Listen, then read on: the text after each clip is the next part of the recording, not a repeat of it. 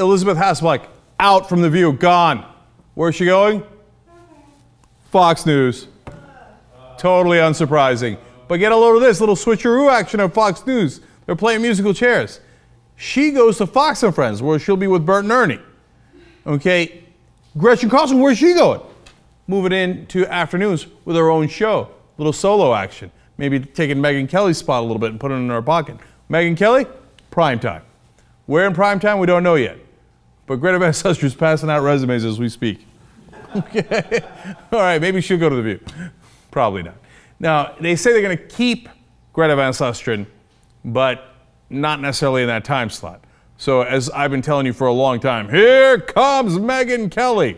And it's not overly surprising that Elizabeth Hasselbeck will be moving to Fox, where, by the way, they will use her on other shows as well. I mean, come on. A young, attractive, blonde woman who's conservative?